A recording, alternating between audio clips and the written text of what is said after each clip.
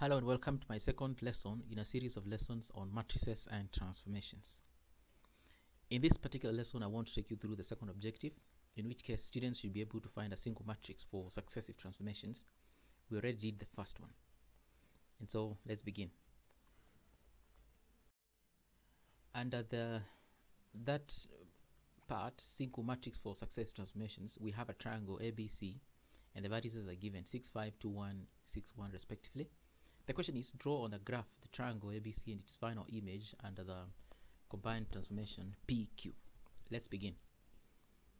Now we're given that P is 0, 1, 1, 0 and Q is 0, 1, negative 1, 0. Now I need to say that as we do the question, first of all we need to know that Q is performed first. Q is performed first. That is, first of all, subject the triangle under the transformation of the matrix Q. Having gotten the image of that image is then subjected to the second matrix P, and that should be followed. And so this is what I'm saying. We have Q times the coordinates of the triangle ABC in this particular manner. That is the triangle. This is the matrix P. This is the matrix Q, and this is the triangle ABC. That gives us the coordinates of ABC under the transformation of Q, which is A prime, B prime, C prime, and the coordinates are the ones on your screen there. This is immediately followed by a premultiplication of P, that's the matrix P, with the image gotten in the first step, that is the coordinates A prime, B prime, C prime, and that gives us the coordinates A double prime, B double prime, and C double prime, and there are those ones there. So strictly follow that order. First of all, do the premultiplication with Q. That image is premultiplied again with P. And if you plot the three triangles we have this diagram here. This was the original triangle, which was a 6, 5. That is A 6, 5. B was a 2, 1, and C was 6, 1. That one was transformed under the transformation of Q to give us a triangle A prime, B prime, C prime, which was A is negative 5, 6. B is negative 1, 2, and C was negative 1, 6. And that's clear. That again was transformed under the transformation defined by the matrix P 0, 1, 1, 0, and that gave us a triangle A double prime, B double prime, C double prime, where A double prime was 6, negative 5, B is 2, negative 1, and C is 6, negative 1. And therefore, that's what you're supposed to do. The order is very necessary. As we continue, I want to say some few things here. The first thing, there is a matrix M which represents a successive transformation of PQ, and that matrix can be arrived at this way. We first of all multiply P times Q in that order, that is the order they were performed here, and we say that the matrix P times the matrix Q should give us a matrix M, where M is a single matrix for the successive transformation, and that is what this particular lesson is all about. M is a single matrix that represents the two matrices, and they must be multiplied in that particular order. So I need to emphasize that. Now we know that the matrix P is 0, 1, 1, 0, and Q is a matrix 0, 1, negative 1, 0. If you multiply that, follow the matrices, the multiplication of matrices, the rules that I explained earlier, and you get the matrix M is this one here. What that means is that if you pre-multiply M with the triangle ABC, this is the matrix M. We pre-multiply that M with the triangle ABC, you get the coordinates of A double prime, B double prime, C double prime, and that tells us that we have done the right thing earlier here. So a single matrix for the successive transformation representing PQ would be the matrix M, which is 0, 1, 1, 0. Let me add on to that and say the following. First of all, M is equal to matrix PQ. I've just said that here, that M is P times Q. It's strictly in that order. I'm considering a case where, say, a student did the opposite. In other words, the student did pre-multiply the triangle ABC with the matrix P, and then followed with Q. What the student would have done there is maybe using another matrix, not M, and so I've called it matrix N. That matrix N would be equal to Q times P. Please notice that this is Q times P, not P times Q. Now, the matrix Q times P, I have done that and I got it If you multiply Q times P in that order, you get the matrix N, which is negative 1, 0, 0, negative 1. If we pre-multiply this with the original triangle, the figure would be different. I think it will be a reflection on the y-axis, which is none of what we have got here. All right, because I can see that I think the x-coordinates would all of them be negative,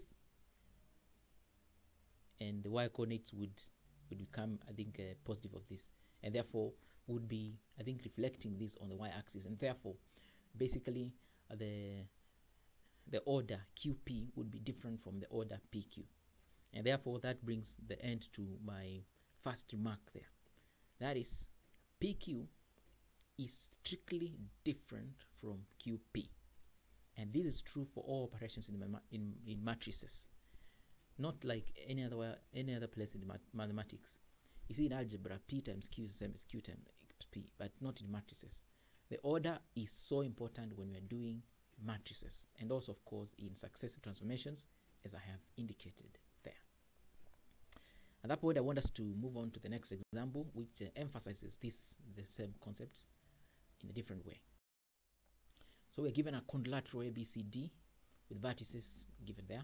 We are told draw the image of the quadrilateral under combined transformations UER, where U is that one, E is that one, and R is as given there.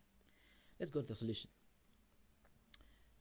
We need to notice that first of all, we'll do a transformation where ABCD is pre-multiplied by R. That image will be pre-multiplied by E. That image will be again pre-multiplied with U to get the final image that we are supposed to draw. And so let's begin. First of all, we have R pre-multiplying ABCD, and that gives us the coordinates of A prime, B prime, C prime, D prime, which is this one here.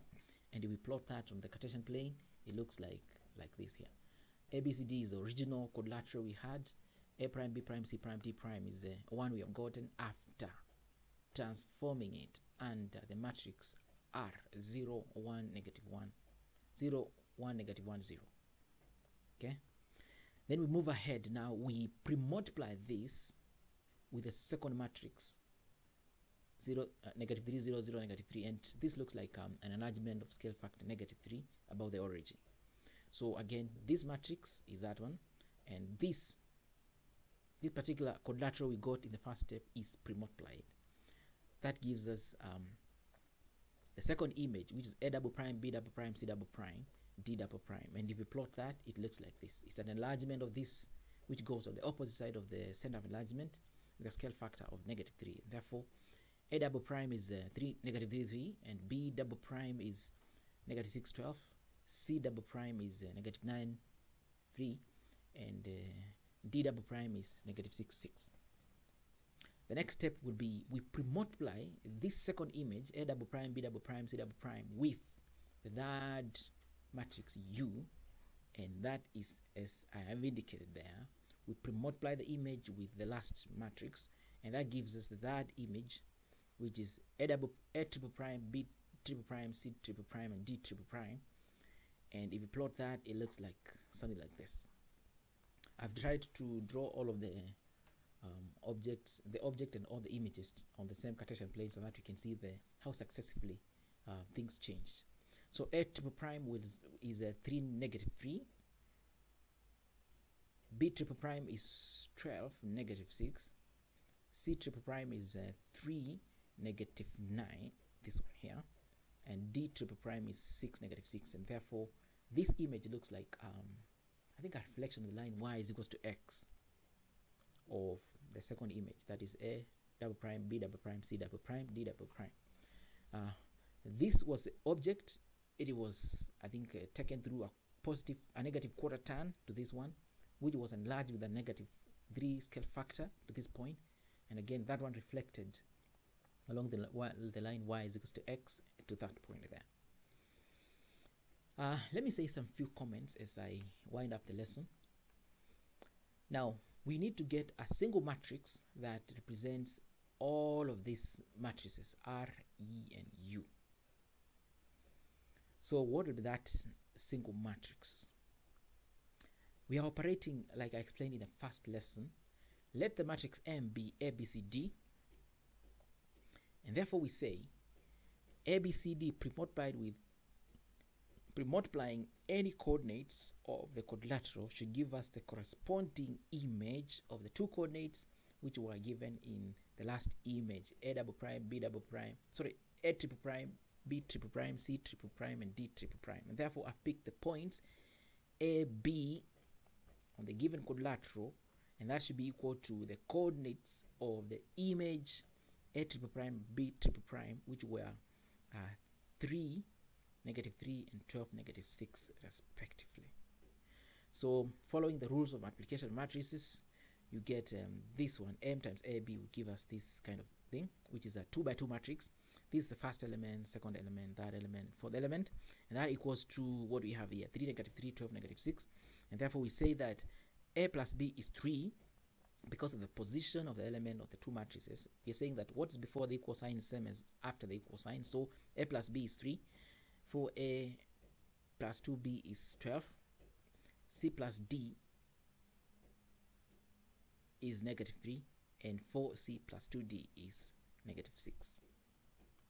Having thus said, we go ahead to solve. You can use the concept of simultaneous equations to solve, and you get A is 3, B is 0, C is 0, D is -3. And therefore the matrix M, a single matrix that represents the matrices UER, which plots a triangle, the quadrilateral ABCD onto the quadrilateral A triple prime, B triple prime, C triple prime, D triple prime, is a matrix M which equals to 3, 0, 0, -3. That means if you pre-multiply this matrix with the coordinates A, B, C, D, you'll straight away get to A triple prime, B triple prime, C triple prime, D triple prime. And that will save you the hassle of having to do the first one, the second, and obviously the last of them. The last remark I want to say is this, that M clearly is equals to U times the combined matrix ER. And that brings home another important point. Someone would want to bypass this process of arriving at the matrix M through letting M be A, B, C, D, and pre-multiplying with any of the coordinates and on and on. You can get that. You can get the matrix M simply by first of all getting E times R, and that result is pre-multiplied by U.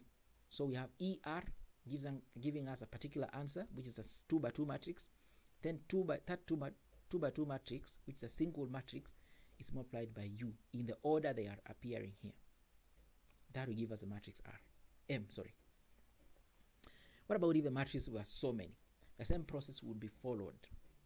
Would first of all, if we had say U, E, R, V, X, we would first of all multiply V and X to get a single matrix. That single matrix is multiplied by R. That single matrix now that's arrived secondly there will be multiplied by E. That thirdly arrived at single matrix is multiplied by U, and that is represented by these brackets I put here. We have the same thing but put in simple in brackets to explain the point. Vx is multiplied to get a single matrix, so now we multiply R with that single matrix. That single matrix arrived at there is multiplied with E to give us a single matrix again, and that single matrix is therefore lastly multiplied with U, and that gives us a single matrix for a single transformation represented by this order of matrices. I hope that's clear about single matrix representing successive transformations. Please like, comment, share. You can always share with the students. And thank you for viewing. Look out for the next lesson, which will be coming in 2 or 3 days. After this one, it will be about inverse of a matrix. Thank you.